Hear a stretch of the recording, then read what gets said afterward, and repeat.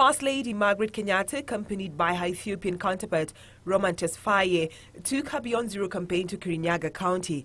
It is at the Wanguru grounds where she handed over to Kirinyaga Governor Joseph Ndathi the 43rd fully kitted mobile clinic donated by Cooperative Bank of Kenya. The First Lady urged Kenyans to discard practices which negate progress towards reducing maternal and infant mortality rates. She called for more interventions at the county and national government to reduce the spread of HIV following the release of new data which shows that HIV infections among the youth is high. Even as we congratulate ourselves for the progress we have made together, we must all expand our efforts in order to continue succeeding in the struggle for a healthier nation.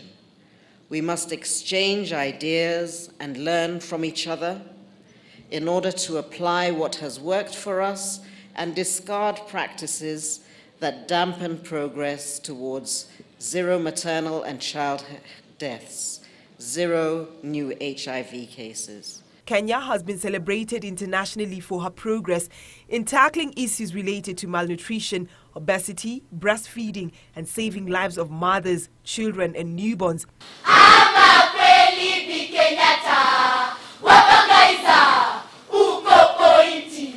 Before handing over the clinic, the First Lady visited Dhiba Model Health Center, which provides several healthcare services including outpatient, delivery, immunization, antenatal, HIV testing and provision of ARVs. The Ethiopian First Lady becomes the first member of the Organization of African First Ladies Against HIV and AIDS to participate in the Beyond Zero campaign.